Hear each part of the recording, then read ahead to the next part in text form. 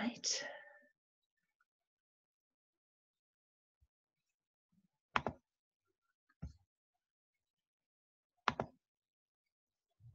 Okay, hopefully now you can see my screen, I hope.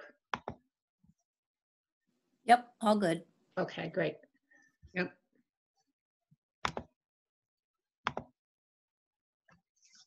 Okay, we'll get started. My name is Joy Underhill, and I took a trip to Scotland in 2017 with, hold on a second, there's somebody else coming in. I took a trip in 2017 with my husband for 2 weeks to Scotland, various areas in Scotland.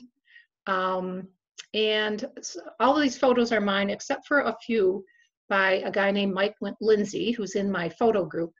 And we actually, a couple of years ago, we did this, this presentation together, and he had some photos that I kind of wanted to keep. And so he said, yeah, sure, go ahead, show those photos so I can talk to those. This first photo, this first place is at a place called Blair Castle in Pitlochry. And Pitlochry is a place that if you go anywhere between Edinburgh and the Highlands, you almost have to go through there.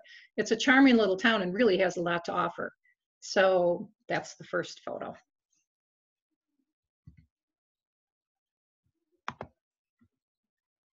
Come on.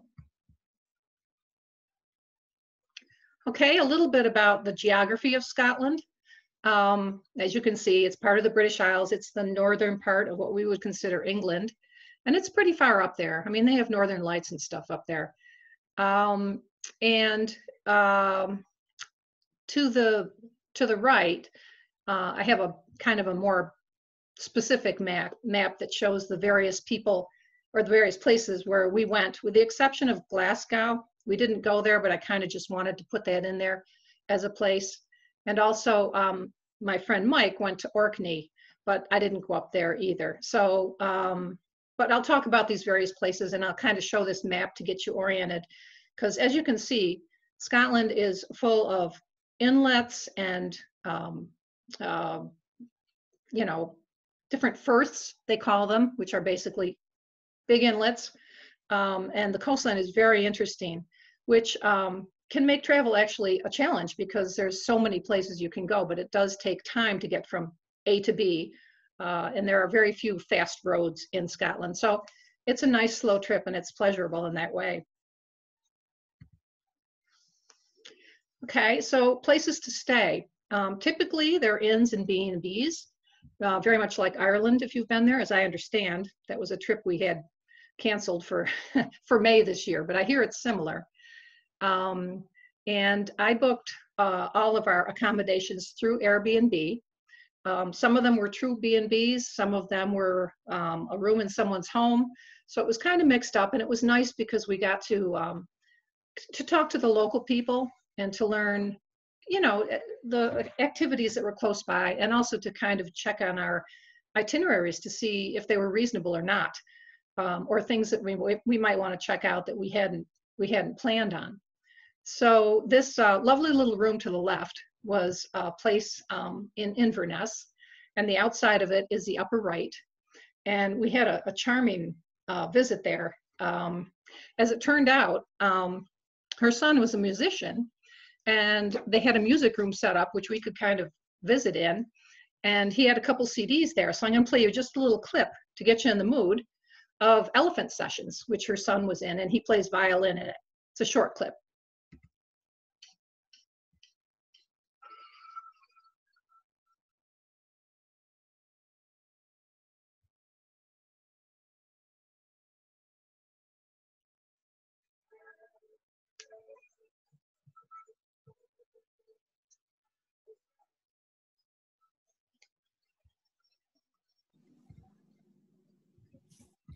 Joy, we couldn't hear the audio. I don't know if others could Oh, okay.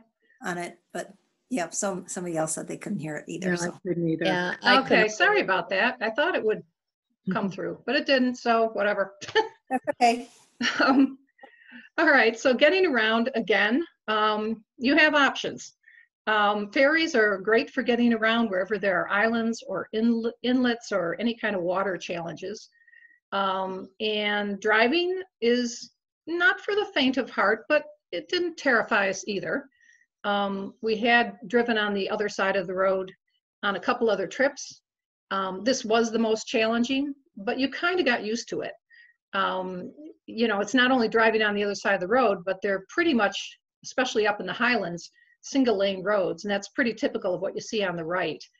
And because the cars are small and the roads are narrow, they have these pull-off places, and you can see one there that's full of mud. And that's basically what you do is you kind of watch for one another.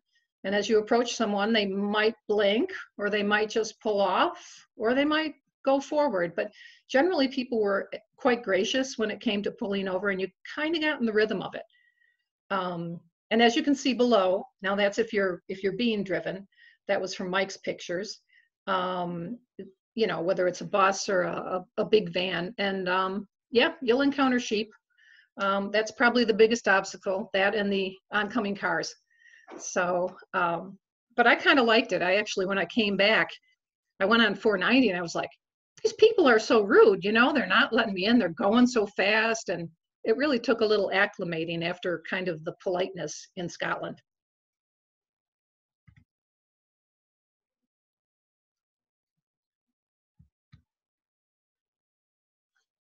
Come on, screen.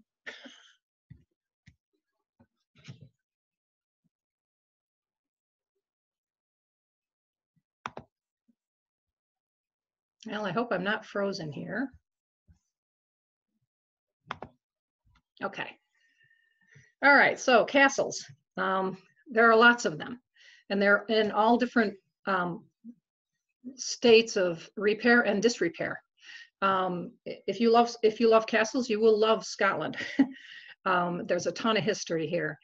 In fact, Mike told a story when we did the presentation together that there was a woman who was keeping a journal, and he kind of glanced over and saw what she was writing. She kept on writing ADC, ADC. And he goes, what's ADC? What does that mean? And she goes, it means another damn castle. So, and that's kind of how you felt after a while. But at the top is, and I'm going to massacre the pronunciation of some of these because it is Gaelic. Eilean Dunnan Castle, I believe, and that's just at the entryway to Skye, which is an island. And this lower one is Castle Stalker near Oban, which is on the western coast. And Castle Stalker also has a story behind it. If you are Monty Python fans, Monty Python and the Holy Grail, they were looking for the Holy Grail, and they actually were seeking a castle called Castle Arg, which was the last word someone wrote in a diary as they were dying. So in a very late scene, they're sailing into Castle Stalker, or into Castle Stalker, which was Castle Arg.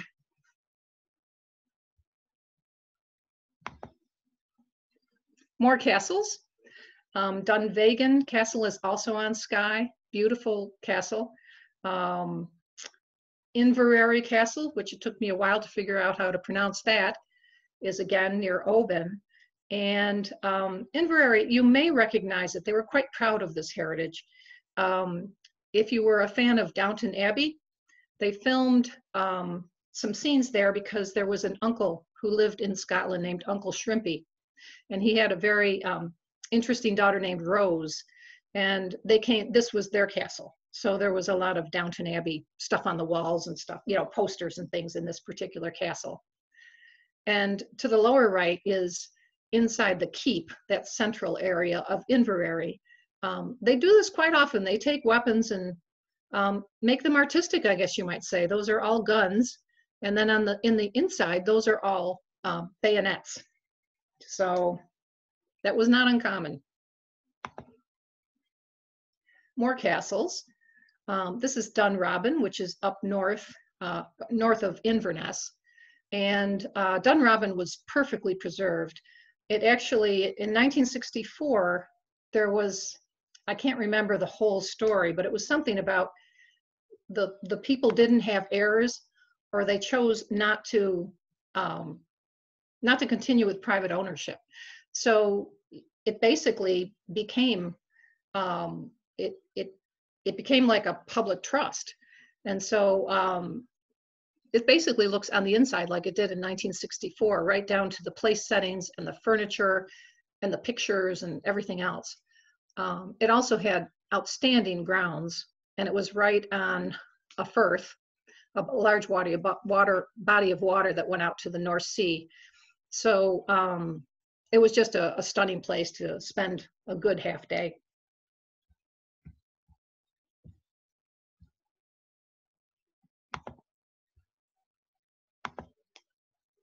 More castles, and I think this is the end of them.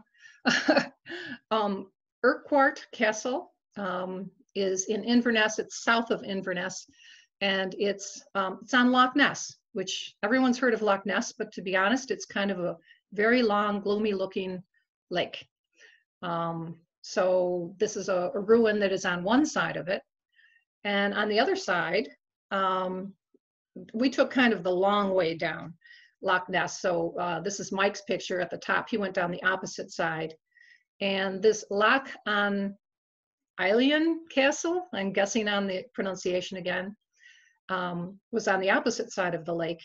And in kind of its own little pocket where it had like I'm going to say a large pond that you could walk around. And we did a lovely woodland walk around there. And that was based on what our hostess suggested that we do. And in fact, she said she used to go down there with high school friends. And she said, when you get to the flat part, which this is the flat part of the castle, just shout, because there are places where the echo is just incredible. And so we were kind of testing where it was the best echo. And and this was, it probably was attached by a causeway to the land at one time, but it's flooded since that time. Woodlands, there are lots of them. So I would suggest if you ever plan to go to Scotland that you get in the habit of walking and getting some good walking shoes, because woodlands are absolutely beautiful.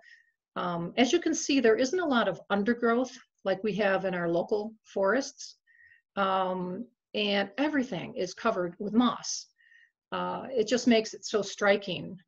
We were there in the fall, and so you can see the fall leaves were coming down, not as brilliant as here, but they were just, it was absolutely beautiful to hike and just look at the natural greenery of these woods.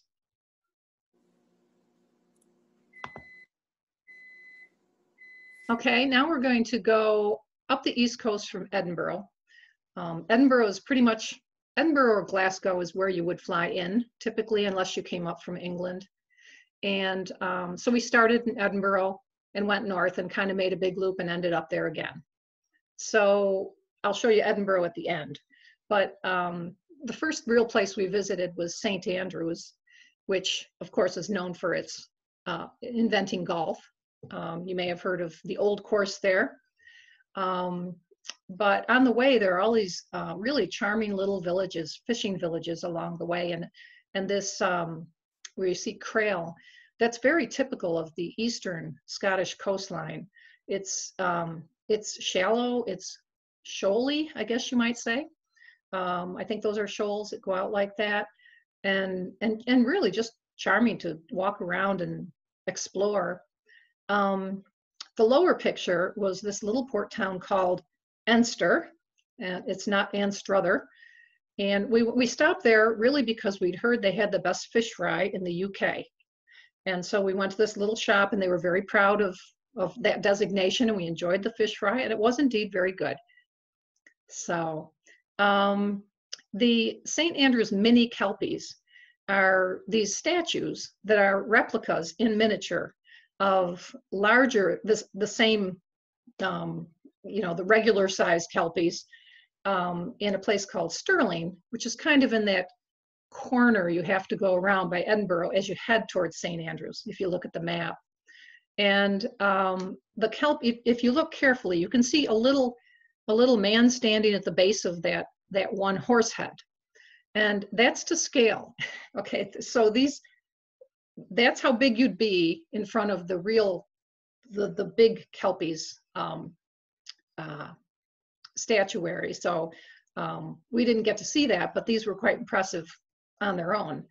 And Kelpies are legendary, they're mythical creatures in Scotland that I think they're meant to scare children, but they come out of the lochs and they're horses that basically entice children to ride them. And if they do, then they drown.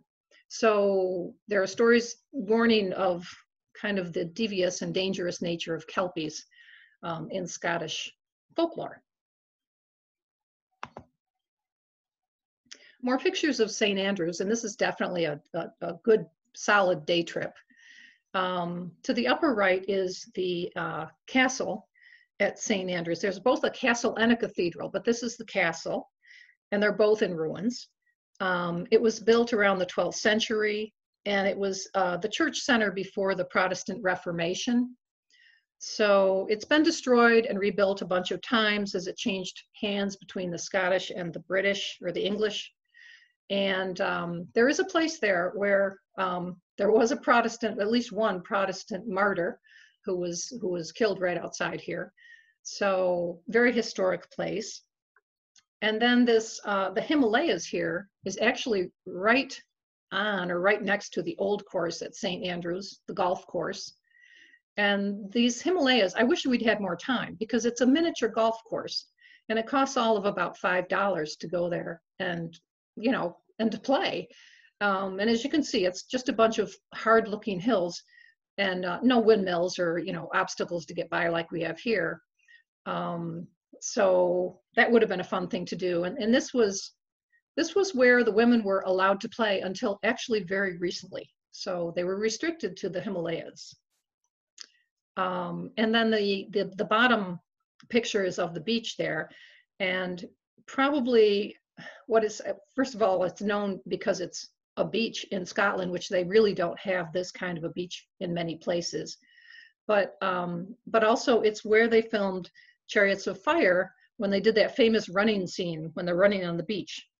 So, and literally, if I turned around 180 degrees, I'd be looking at the old course right there in St. Andrews.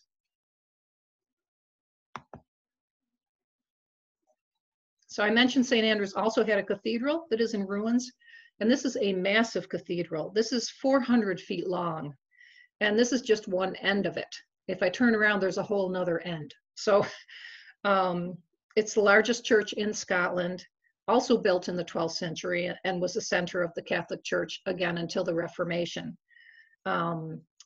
Not on this end, but on the opposite end, you can go up those steps and have a fabulous view of the waterfront there and a huge pier that goes off to the right. But this is a wonderful place to explore. And I actually wish I had a person in there so you could see the size of this, because it's really hard to see the scale of it. And St. Andrews is also home to St. Andrews University, which is one of the most renowned and oldest universities in the British Isles. It was started anyway in the 1400s, and only Oxford and Cambridge are older. And St. Andrews University, this is the old part, which is relatively small, but it's really spread throughout the city. So you walk in and out of it. And let's see, Prince William went there, among other people, I'm sure. So a few just kind of Scottish things. The mushroom is just a nice mushroom shot. There's nothing Scottish about it, except it happened to be in Scotland. But the bagpiper, he was actually in Edinburgh. And, you know, he's got the typical red hair and he's wearing his tartan. And in Scotland, they've got all these different tartans for different clans, which they're very proud of. And you can go into stores and buy them if you happen to have any Scottish ancestry. It's worth looking up. You can get little books sometimes that will tell you about the name Campbell or MacDonald or, you know, these different Scottish names, what they mean and kind of their history. And tartans originally were, I believe they are 9 yards long, like when they say the whole 9 yards. And it's a large piece of cloth that they could use not only to drape like this, but also to wrap around themselves, to use as blankets, probably to bind wounds, to cover in the rain. So it was a very practical piece of cloth, especially as the weather conditions got challenging. And this sign, actually Mike captured this sign. I'm glad he did, because when you get into the Highlands, everything is bilingual and this is written in Gaelic, which is not the same exactly as Gaelic, like they have in Ireland, but they're so close, I couldn't tell the difference. And what's interesting is you can see, like Inverness, you can kind of get Inverness from that. But then you look at Skye, and you can't figure out how to pronounce it or even how they got Skye out of that. So, you know, sometimes you have better luck figuring it out, and thank goodness it's bilingual. That's all I can say. Okay, another very Scottish thing is haggis. And I borrowed this picture at the bottom to show you what it looks like. It's basically kind of all the parts of a sheep that they don't use for other things, that they kind of grind up and put in. It's kind of like what you'd make sausage out of, but then they add other things, and they cook it in a sheep's stomach. So of course you have to try this, and to be honest, it tasted like kind of oatmeal and with salty brown stuff in it. That's the only way I can describe it. Up at the top there, Mike took a picture of when they were actually ceremonially slicing into the haggis. But they serve it different ways, sometimes on baked potatoes, just sometimes a blob of it on your plate. And my husband here is eating it kind of a fancy way. It was wrapped in phyllo dough with, I believe, some mashed potato or maybe mashed turnip. So it didn't do much for me, but it didn't offend either. So you'd have to try it. Okay, near Inverness, you can see it on the map there. There's a very famous place called Culloden, and the Culloden battlefield is actually a very sober place because in 1746 there was a very famous battle here that where the British really ran. They basically kind of they had a conflict there, and it went very badly for the Scots, and it was really the beginning of the end of the clan structure in the Highlands. They'd been battling with them for years. It wasn't a new thing, but this was really the beginning of it. You may have heard of Bonnie Prince Charles. This was his last battle, and he actually later escaped to the Isle of Skye dressed like a woman and got smuggled out of the country. But it was catastrophic, and it began a period of huge decline for the clan culture and a lot of the Scottish traditions. It was very difficult. So this is the site of the battle. They have a museum that explains all this here, and actually has quite a dramatic, on all four walls, they have a video, so you're like in the middle of the battle, and they explain kind of what happened. And then you go out and visit it, and it's really a more, you know, if you step off the path, you could be stepping in, you know, a few inches of water. It's pretty damp there. And then there's just these stones with the different clans to acknowledge the people they lost there. So, and the only structure is this house, which I believe they used as a field hospital. But there's not a lot else there. So it was a very sober place, but also an important place to understand, you know, the history and the importance of this time. So after Culloden, the English decided, well, there was a period of about 100 years that was referred to as the Highland Clearances. And basically, during that time, England, they outlawed clan tartans, bagpipes, and the Gaelic language. So they did everything they could to try to really destroy Scottish culture and power. And it really was the end of the Highland culture in many ways. So I think now when you see the Scots so proud of their tartans and their traditions, it's a return to that pride. But they call it the clearances because the British at the time, wool was becoming a very valuable commodity, and they thought this is a great place to introduce sheep because it had been mostly agricultural before that. So they brought in sheep and they removed people. Literally would remove them from their houses and burn them down if they didn't pledge allegiance. And also they took many of the people and sent them to the colonies to here for indentured servitude. So, you know, it was a really very destructive time for the Scottish culture. And then near the tail end of that, they did have a version, their own version of the potato famine that the Irish had. It wasn't as bad, but that also, you know, did a number on them. So, you know, at one point they refer to these things called crofters' cottages, which are, you know, they're just very simple little homes. And at one point they were burning about 2,000 of those a day. So this is very sad history to learn, but again, it was very educational. I really just didn't know the history of Scotland and what had happened up there. And you can see why there's a lot of bitterness, or there had been a lot of bitterness between the two nations, even though they're the same nation now. One thing that you actually see quite a bit of in Scotland, and as in other places in the British Isles, are Neolithic ruins. And this is a place very close to Culloden called the Clava Cairns, but there are others. There are lots of them.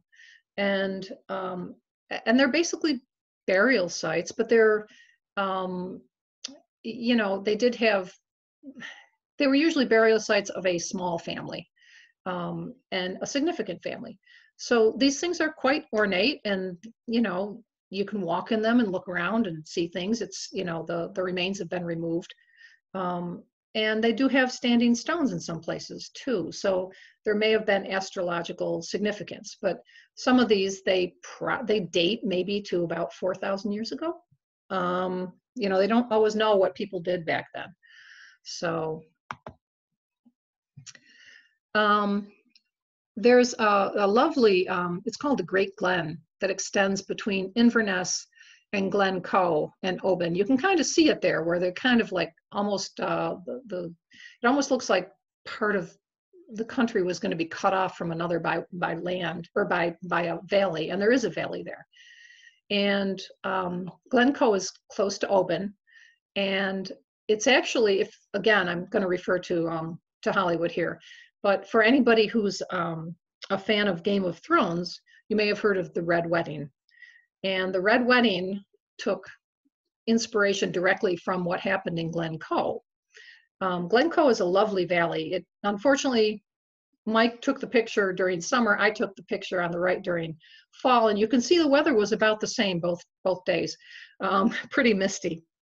But in the late 1600s, this was the site of a massacre similar to the Red Wedding, where basically the clan Campbell invited the Clan MacDonald in and then killed about 30 of them.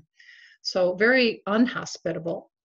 But it was used as an example of what happened if you didn't comply with British rule. So, but it's a story that's still told. I mean, you know, you'll go there and you'll read about their equivalent of the Red Wedding.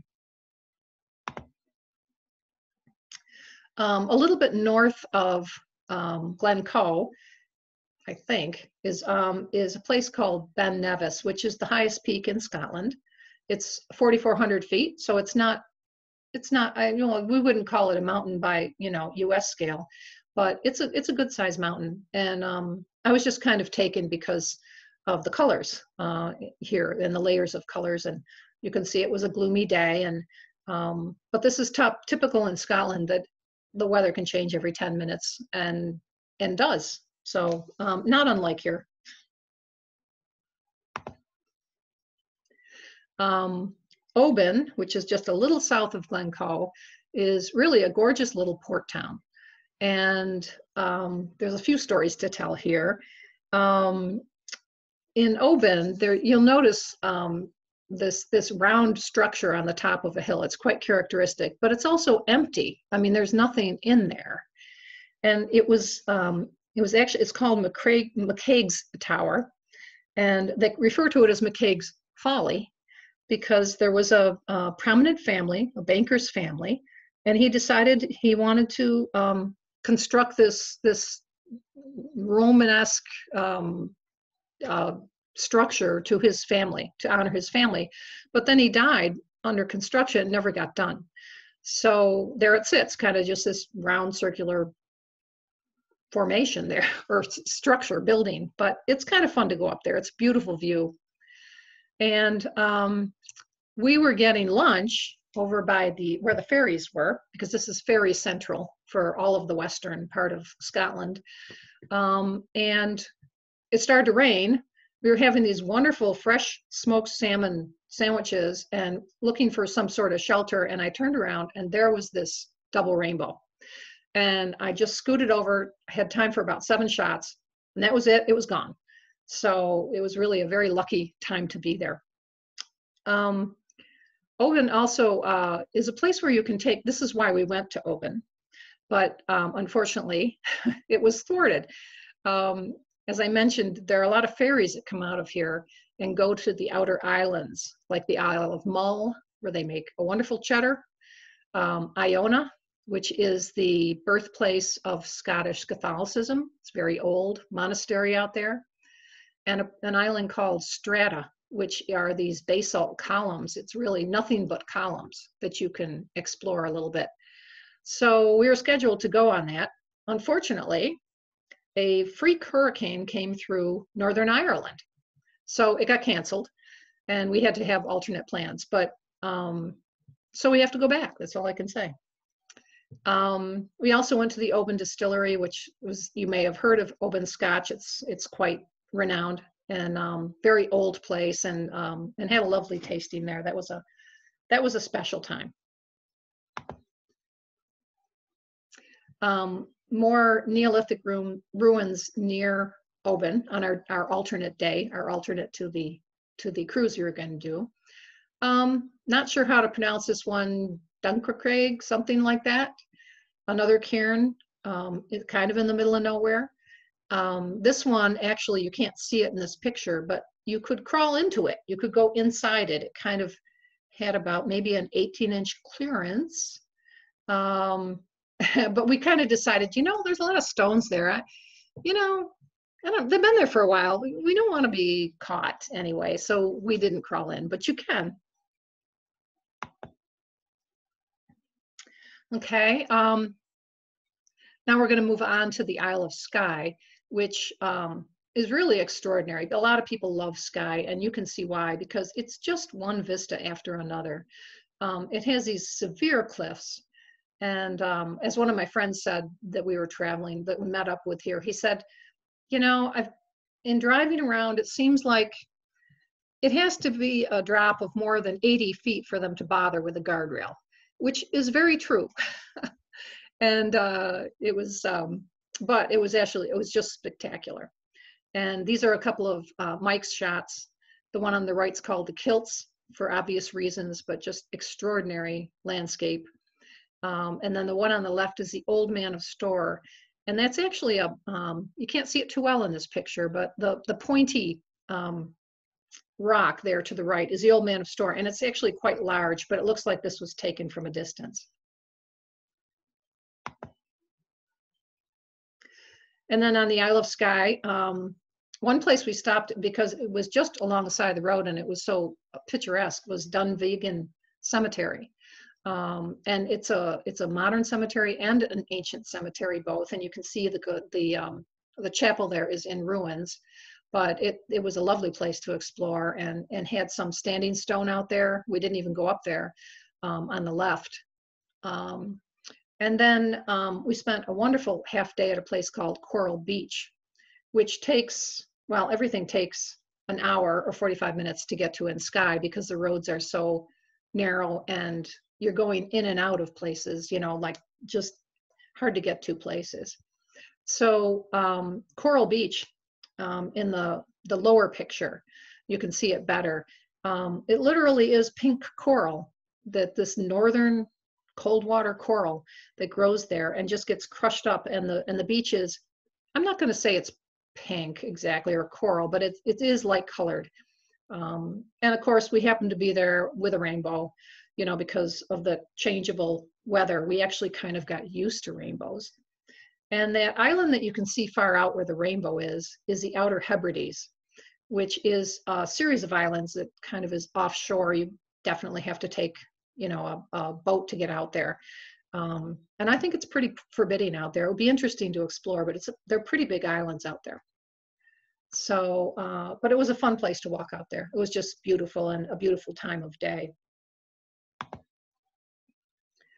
Another place we visited on Skye was called the Fairy Pools. It's kind of a dismal day, but this is not really a hard walk. It's a slight uphill, and it's a series of cascades of small waterfalls, some larger than others, but none were huge, but they just kept cascading down. And you can kind of see here the heather that people talk about, the beautiful purple heather of the summertime turns a rust color in the fall. And I found it just as extraordinary as, you know, as that other color would have been. I wasn't disappointed at all by the color of the heather. This pool on the right, that's kind of greenish, is actually quite green. And in the summertime, when it's a little warmer, people do go bathing there. So, and this is just a really extraordinary place to go. Another Isle of Skye place is called Neast Point. And I think this was the windiest day I've ever experienced, probably. It's a long, what do I want to say, like outcropping of rock. You can see a little bit of it to the left, but that's really a huge long, probably a mile long outcropping. And of course, sheep. I have no idea who was taking care of the sheep out there, but somebody had built a wall, which seemed like an unlikely place, but maybe it was to keep them from being swept over or something. I don't know. But Neast Point on the upper right is if you turn around from the sheep picture, okay, that's what you see. And like I said, it was so windy, I really kept my distance from the edge, because you can see what happens at the edge, how it breaks away.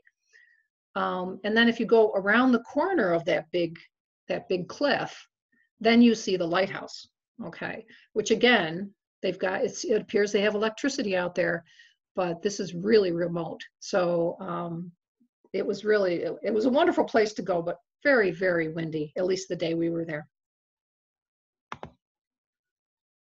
A little about animal life, of course, sheep, lots of sheep.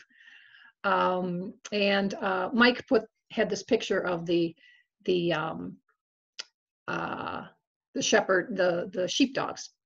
He went to a demonstration where they were showing, you know, what they can do, and they're very important, because they, you know, they're so well trained, that I think it's really a pleasure to watch them. And I don't know how they would manage the sheep otherwise.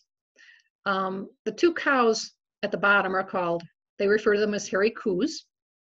They're typically brown, like the one on the right, but I did find a black herd, which was unusual. So it was good to, you know, just kind of see the different varieties, but they're long-haired, they're charming looking, and they're as hardy as can be.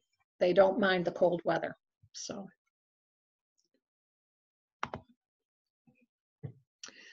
This is a picture from Mike also. He went up to Orkney, which are the islands off the very north coast of Scotland. And this place called Hoy Island, and I think he just caught it at a great time of day. But like I said, there's lots of islands, there's lots of peninsulas and things to explore, especially on the western and the northern coasts.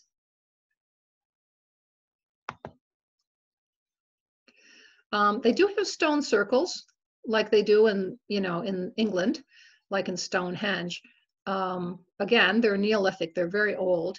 Mike took this picture of the Ring of Brodgar in Orkney, which looks like a kind of an organized one, not as organized as, say, Stonehenge, but used for similar purposes, which they think was astrological and ceremonial. But again, these are so old and we don't really have records of what these people use these for. And then near Oban, there's one called, well, good question, Ballymenoch, maybe something like that. I don't know. And that was literally in the middle of a sheep field. We had to kind of hike out there from the road, but they don't care. They'll let you walk out there and take a look at it, and there you go, these standing stones. Mike went up to Skara Brae, which is on the Orkney Islands. That would be a full day trip to go up there and come back, because it's a little bit out there. And as you can see, there's like no trees. And they discovered these were all covered up, but these are Neolithic homes that they lived in.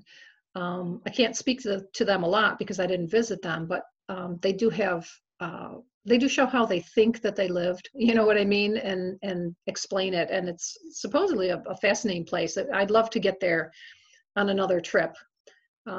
It can be hard to choose where you have to go when you only have 2 weeks. One place we went that was actually kind of interesting was the Travelogue Center.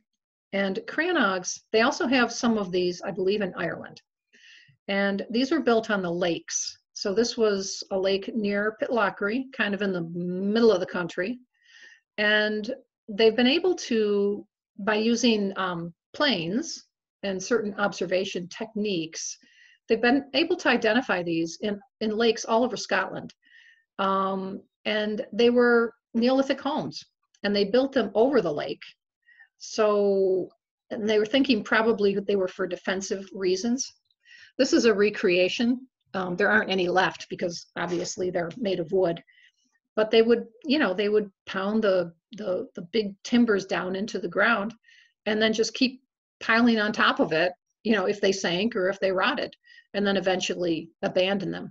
But you can see there's real defensive advantages to being out on the water like this. And they can see, from the air, like kind of these, some of them actually turned into islands as the wood deteriorated, and seeds could plant themselves on there, and they're actually islands. But other ones you can see just under the surface of the water because they're these strange circular areas that are more shallow.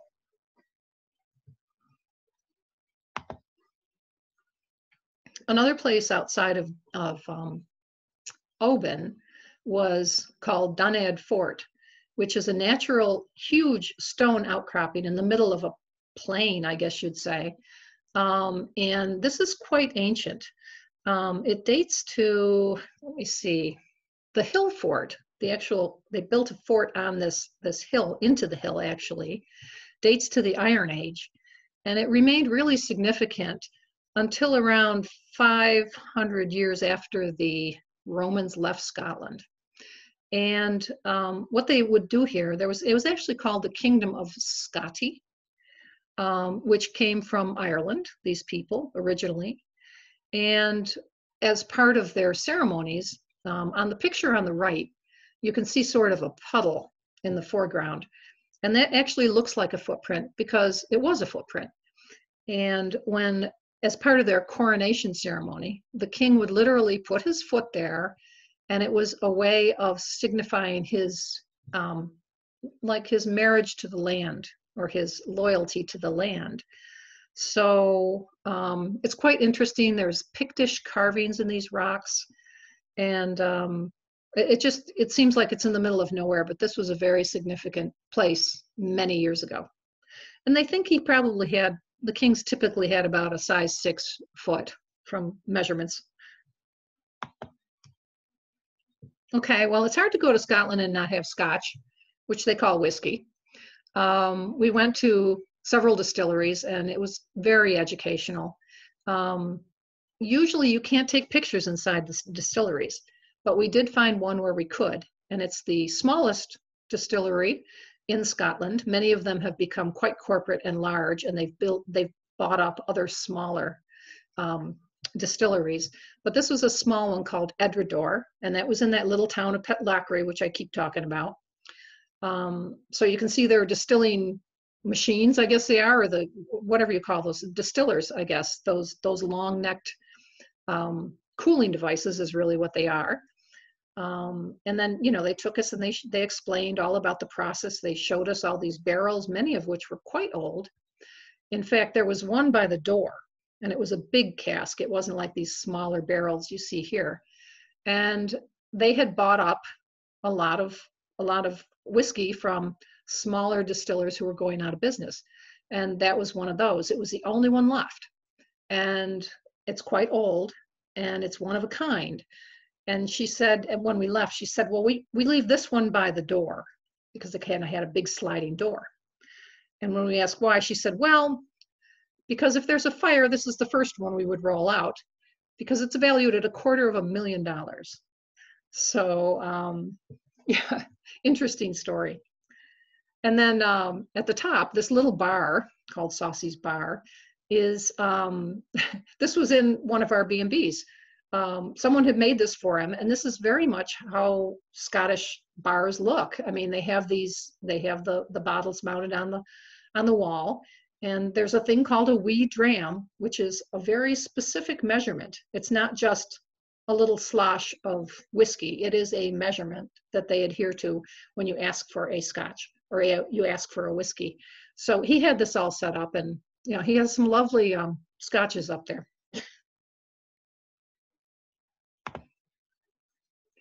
More distilleries. We went to Glenmorangie, which you may have heard of. They're a huge distiller, and they distribute widely. And it is pronounced Glenmorangie, like orange, because they said it's easy to mispronounce that or to not know how it's pronounced. So we learned that quickly. And to the right is Blair Athol, which is in, again, Pitlochry. And we didn't visit this one, but it's a common one because it's very accessible to the road. But I was so taken with the beautiful vines at that time of year. And then Mike took a little bit of, speaking of whiskey, just a little footage of the bar scene. And it's enjoyable because you see people singing along. So I hope you'll be able to hear this. And if you can't, I apologize.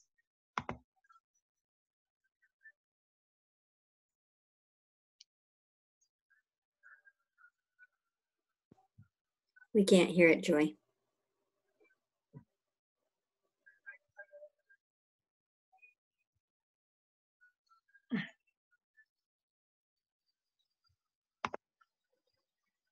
Okay, I didn't know if you could hear that or not. Probably not, which is too bad. But okay, final place I'm gonna talk about a little bit is Edinburgh. It's you know, like I said, you would probably fly into here or almost certainly go here. Edinburgh is interesting because it's basically two cities. It's the old city, which is called Old Town, and then it's New Town. And the Old Town actually has an area, very touristy, but people live here too, called the Royal Mile. And the Royal Mile, I think it's longer than a mile, but it kind of winds downhill from Edinburgh Castle, which you can see on the upper right, all the way down to what the Royal Palace was, which was called Holyrood, which is close to where you see that big outcropping there, that kind of large hill. And that large hill is called Arthur's Seat. Okay, so you get an idea of the distances here. We did actually walk the entire Royal Mile, which is, you know, you can spend a lot of time there. It's very touristy, but it's also very interesting. And then at the opposite end, we didn't do it in the same day. We walked up Arthur's Seat, which takes you to the very top and gives you a 360-degree view of the whole area. You can see all the water, you can see everything, looking in the other direction. So it was really worth it. It's not, I think it was 800 feet high. So it's a bit of a hike, but I'm not going to say it was stressful. I brought my hiking stick just because there were steep parts, but it was quite doable and I think really worth it. On the left, just a typical Edinburgh scene, a lot of hills. The city is actually kind of, the new town and the old town are split by a very large railway station. So you kind of know where you are. There are some really good landmarks. It's an easy city to navigate, I think, because of the landmarks. Mike was there in August, which is festival month, very crowded time. If you go in August, you have to book ahead, way ahead, just because Edinburgh fills up. They were the inventors of the Fringe Festival, the original Fringe Festival, and it's festival time all the time. You see acts all the time on the streets and also in different venues that you can go to. So this was just a shot he took of one of the performing groups there. So very interesting. More pictures of Edinburgh.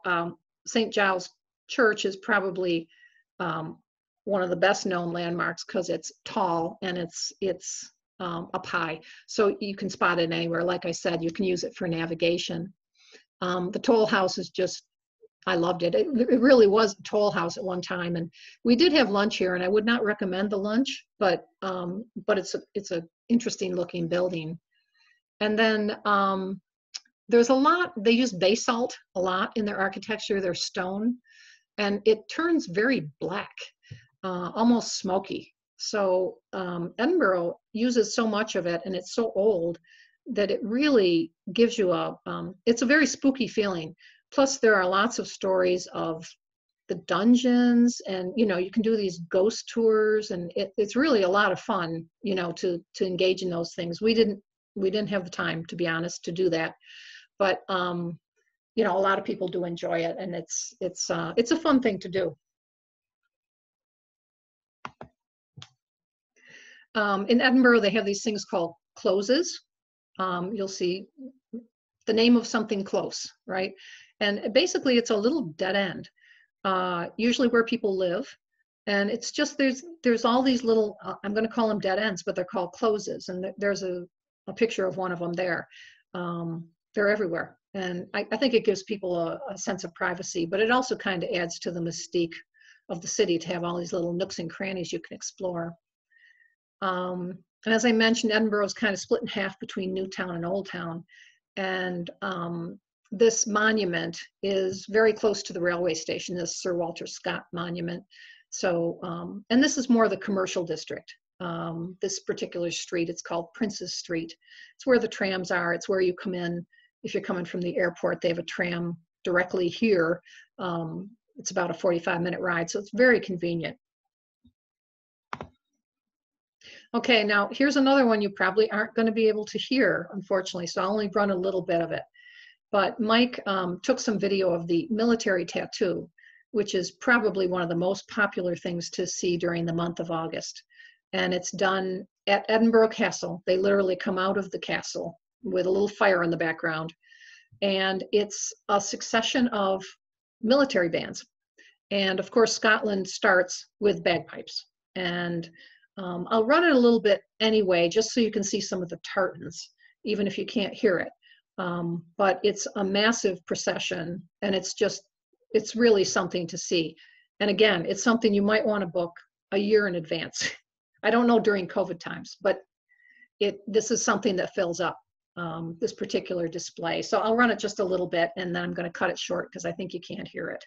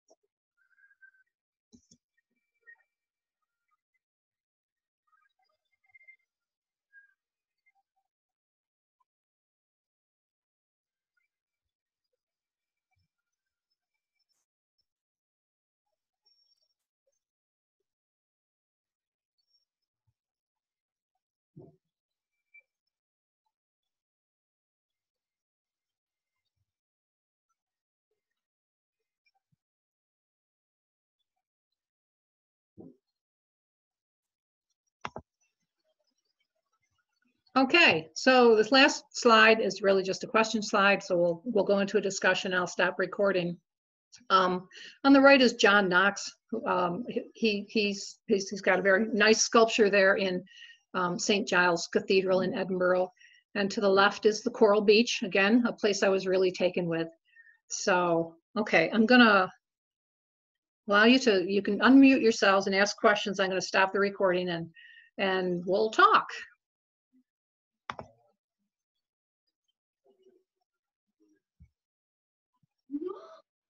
Your pictures are